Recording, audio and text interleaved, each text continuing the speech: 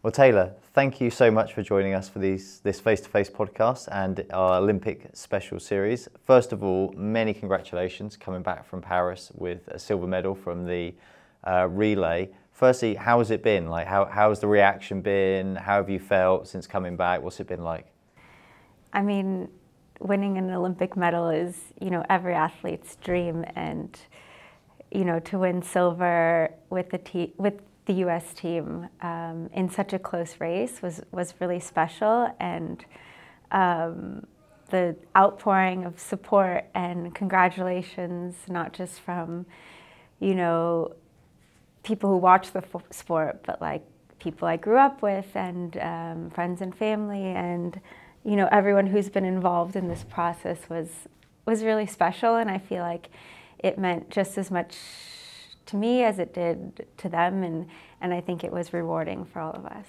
Well, that's really nice to hear, but it was absolutely wild as well. We came off of the US leg of the trip. You went to the WNBA game and you were presented to 20,000 people who went absolutely wild for you. They were getting stopped in the street for selfies. I mean, is this like something you've ever experienced before?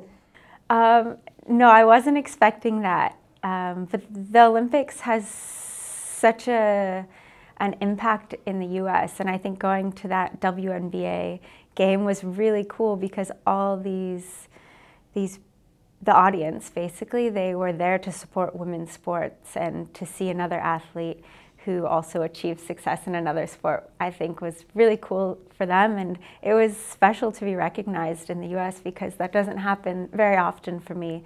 In Europe, it's a little different because of the culture behind triathlon, but yeah, that was really cool.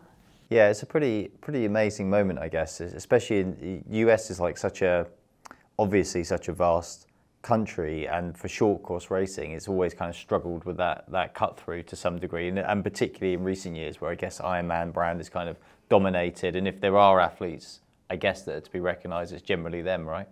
Yeah. In the US, you generally have, American football, baseball, basketball, and mostly men's sports. I think women's sports that kind of thrive might be a bit of tennis or golf, but in triathlon, it's just a very niche sport, especially short course. And to have this sort of recognition for the sport of triathlon in the US and at, a WNBA game on, in front of, thousands of people in the crowd. Like, you were there, you saw how excited everyone got. That was really, really special, and a moment I'll always remember. Yeah, it was absolutely bonkers. I can say that for anybody who's watching, it was insane. Like, the noise level when you were presented to the crowd just went off the charts. It was a really great moment. So let's just go back to Paris quickly. Obviously, the mixed relay is where you got your medal, but let's just touch onto how you were feeling going into that, having raced the individual. You finished 10th in the individual. How did you feel about how that race went and how it played out for you in the individual? So the individual, I would say, was just personally for me a disappointment. I mean, a top 10 is always good, but I just was not feeling myself that day and the week before. I think because it was my first Olympics, I didn't necessarily understand the demands of, everything that it entailed. It wasn't like any other race I had been to where we're in a hotel, we're in the Olympic Village, and we have all these other obligations. And it was a really cool experience, but it was definitely taxing, and I think it played a big factor, not for the better for the individual race, unfortunately. So I was pretty disappointed. But after that race, myself and some of the other American athletes, we took a step back and we just went off back actually to a hotel, and we just did our own thing for a few days, and we came back with a little bit more energy, just because we had felt a bit more rested going into the relay, and we wanted to give this relay everything we could, not just for ourselves but for each other, because it's more of a team event versus the individual, and you know, we didn't want to let each other down. And so, yeah, I'm really happy that we were able to, you know, recognize what we needed and go into the relay with, you know, a bit more freshness. But yeah, I was looking back, I'll take some notes, you know, maybe if I make it to LA 2028. But knowing that I was the only female athlete in the top 10 that stayed in the village, that kind of, you know, shows kind of why top-level athletes in a high-energy demanding sport like triathlon, like a 2-hour race, aren't staying there. So nothing against the village, it just, yeah, it took a lot of energy out of me. Well, it's really interesting actually, because there's been quite a bit of talk about this afterwards, not just in triathlon, but I noted the other day that I think Rafa Nadal said something about, well, if you go into the Olympics, you've got to stay in the village. Like, a lot of the tennis players, obviously incredibly wealthy, stay with their teams all over the place. Yeah. And then there's other people who go, well, actually, you know what, this is the pinnacle of my career and I want to do what I've got to do to perform. So do you think it's a case of you felt like you needed to soak in the atmosphere, or you were just, I guess, a little bit unaware or naive to the demands of what would crop up of being in the village with so many other athletes and so forth? I think, yeah, I was a little naive, and I think we were a little bit overscheduled in terms of all the other obligations we have, not necessarily being in the village, but things that required, you know, interviews and time on our feet that are taxing when it comes down to, you know, preparing for a race that's 2 hours long. I think for other sports, it's probably not as, you know, it doesn't have as much of a negative effect on like how tired they are going into the race, but for longer sports, I think, you know, there's a reason why, you know, the top athletes didn't stay there, unfortunately, and yeah, I'm just taking notes. Yeah, it's interesting, and I guess there's reflections for you, probably for USA Triathlon as well, in all of this, I'm sure, because all the federations are going to learn kind of what helps their athletes perform. But I'm wondering, is it also a difference because you're I don't know the politest way to put this, but you're a more senior athlete than a junior athlete. You know, perhaps for those that are coming in who are getting a chance to go to the Olympics for the first time and they're, you know, 20 or early 20s or something like that, then experiencing that culture is perhaps, and having that whole experience of the Olympics is more important, as whereas perhaps if you're a more senior athlete, then actually you're there for performance, and that's what you're there for, not really the experience as such, but the performance. Yeah, I mean, I understand that like not all federations have the financial means to stay outside of the village, etc. And obviously, like, we're all there to do our best, but there's a few of us that are, you know, really hoping to earn a medal at the Olympics, and I think doing everything possible to make sure you're prepared and rested and fresh is really important. But yeah, I think some athletes were only there for 2 days before, which is totally different than us, and we were there for almost a week before. So that also says something, like 2 days is fine, but a week before, you know, the most important race of, you know, your career, I would do something different if I could go back. But at the end of the day, I'm really glad that, you know, we were able to take a step back and still perform in the relay, because that was really special with, you know, my other teammates, and, you know, to represent the USA is really cool, and to earn a medal for them was very memorable. Well, it also shows a lot of maturity and self-awareness on the behalf of you and your teammates, that you kind of recognise that was the place you needed to put yourself in. I'm intrigued though, like when you have these days, I'm sure you're all still training and stuff, but you're in a hotel, you've gone somewhere else. What are you doing? Are you getting a bit of your own time? Are you hanging around together playing board games? Are you watching Netflix together, or just doing your own thing? Well, triathletes, obviously, we do an individual sport, so we're very introverted. We like our alone time, and that's what we're used to going into a race, whereas the village is kind of more of an extroverted environment.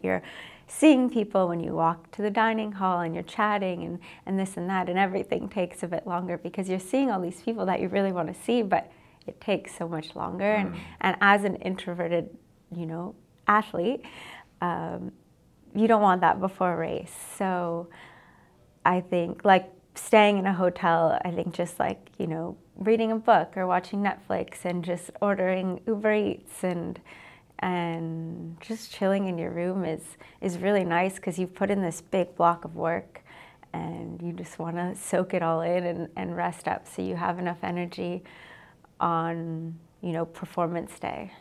So my visions of you all like being Team USA together, sitting around playing Monopoly or something are kind of a bit off beam, right? You're just actually, it's the opposite, it's to get your own space entirely. A little bit, but we did watch Miracle together as like an inspirational moment for the team. One of our teammates, Morgan, he suggested it like a few months ago. And so we did watch that as a team. And so I knew this was really important to him. And he just wanted to bring the team together because I think sometimes it's a bit easier to fight for someone else than it is for yourself in terms of a race. And so I made note to take like a quote from the movie, so I would say it before we started. And do you remember the quote? Yeah, I didn't like quote it verbatim, but I got the gist of it, and it was like something like 9 times out of 10 they're gonna beat us, but this is that one time. And so he really liked that, and everyone loved it. And so, yeah. And then after the race, I was like, "See, this is that one time out of 10." And it really was. So from your mindset, then, it's really fascinating. You kind of.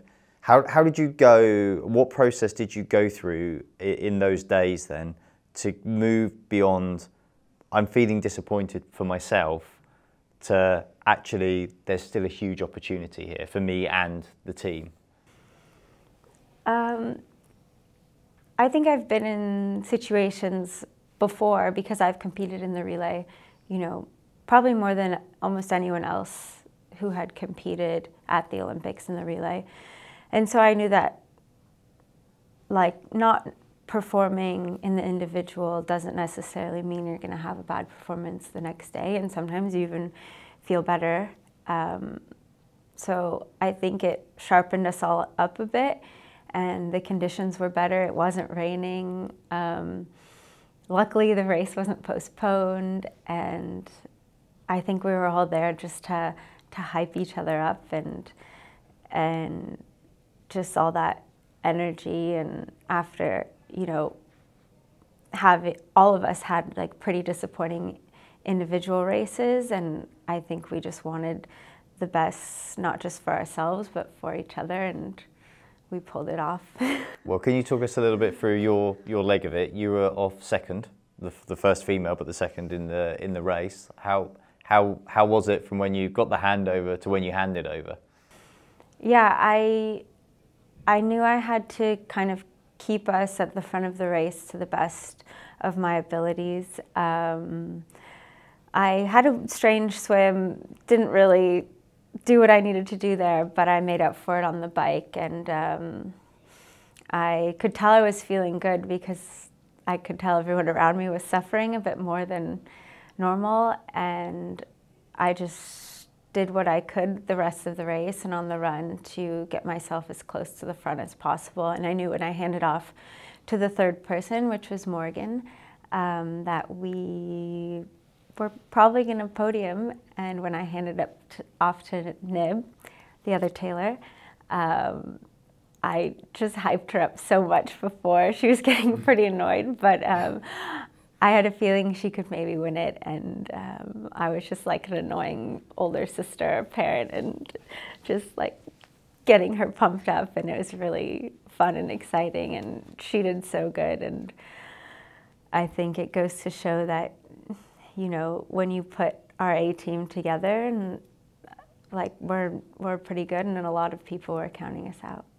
Yeah, I mean, it's fascinating that you said you were confident of a podium when you handed off. Like, there's halfway through the race, there was still a lot of work to be done, given the positions of the relative nations. I know France are obviously one of the favourites, had obviously crashed by that point, and that kind of took them out of the running. But that's really interesting that you were kind of already had a confidence in where this was going to go. Was that a confidence in what your teammates were going to execute, a confidence in the fact the other teams weren't going to be good enough to podium? I think it was more confidence in my teammates. I knew both Morgan and Nib, not only did they have something to prove, but I knew how strong they were as athletes. Like, they're both incredible athletes. They've both won series races before.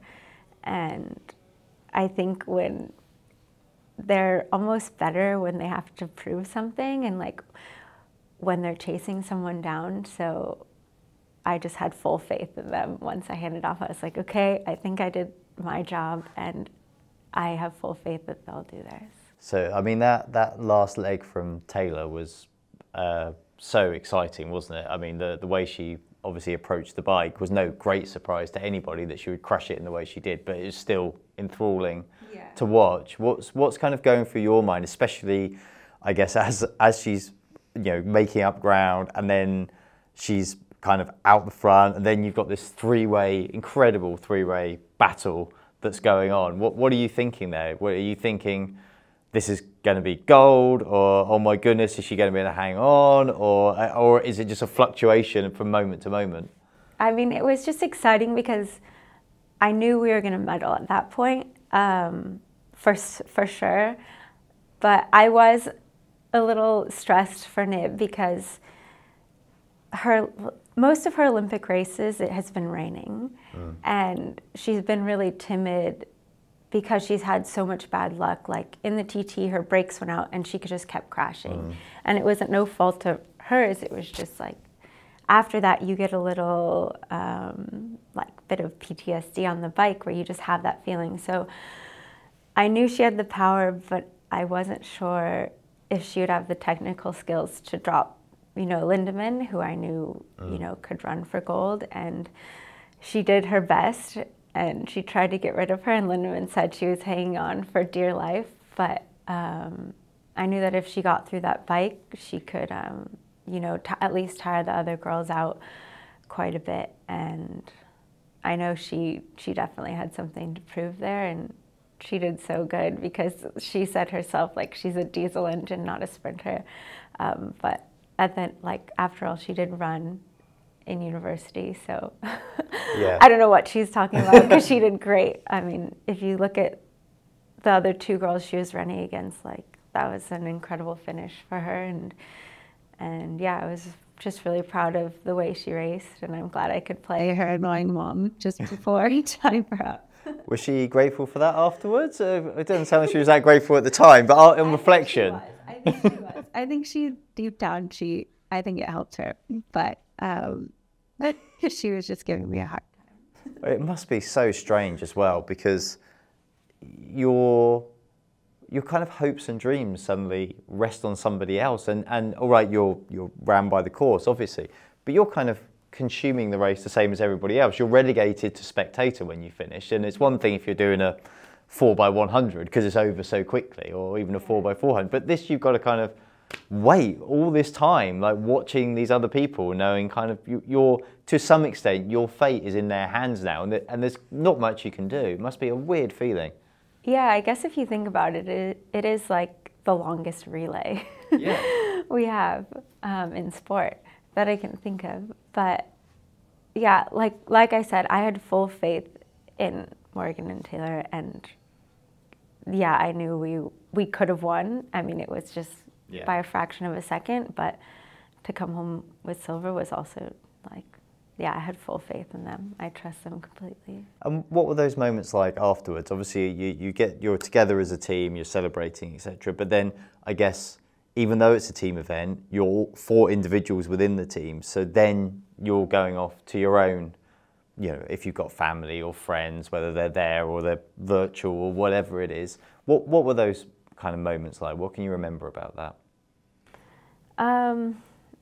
I mean, a lot of our family was there watching the race together, and I think that was cool for them because they had each other to watch with because we were all racing as a team. But yeah, I think we did a lot of like media and some cool things as a team after to celebrate the medal, but we went home pretty quickly after closing ceremonies, and yeah, now here we are. Like, I've been at Super League this whole time, or sorry, I've been at SuperTri this whole time. Yeah, good work, well done. And Seth's been here too, and Morgan and Nib went back home, but I think we're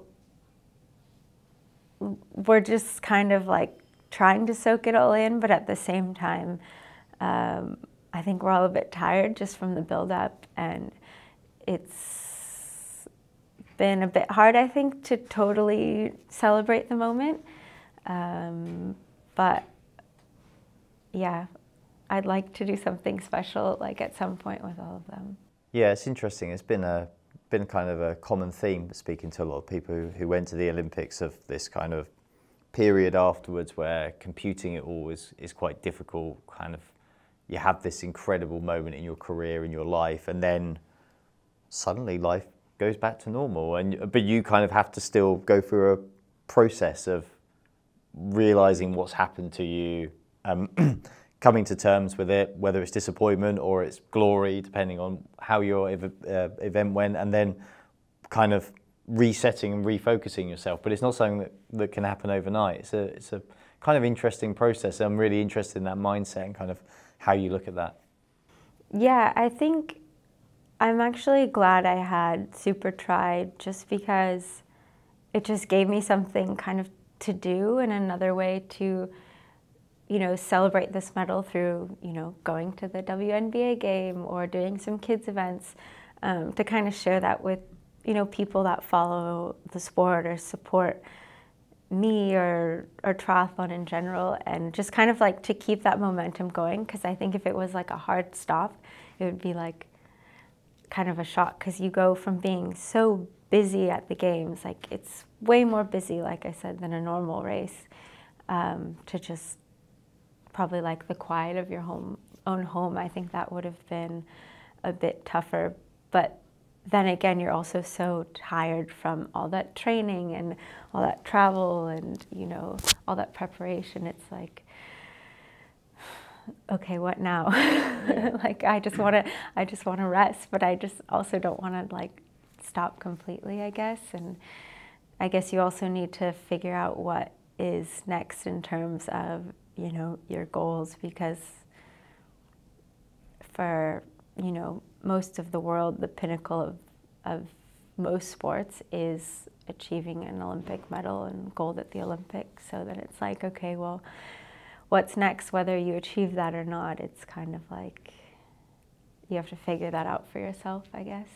Yeah, and it takes time as well, right? But I'm really interested as well in your mindset and how it's developed, because it's not been the easiest few years for you, and you know, you missed out on starting off really with missing out on Tokyo when you would have hoped to have had that first Olympic experience. How do you reflect on this kind of journey that you've gone on, especially over the last few years since finding out that you weren't going to go to Tokyo?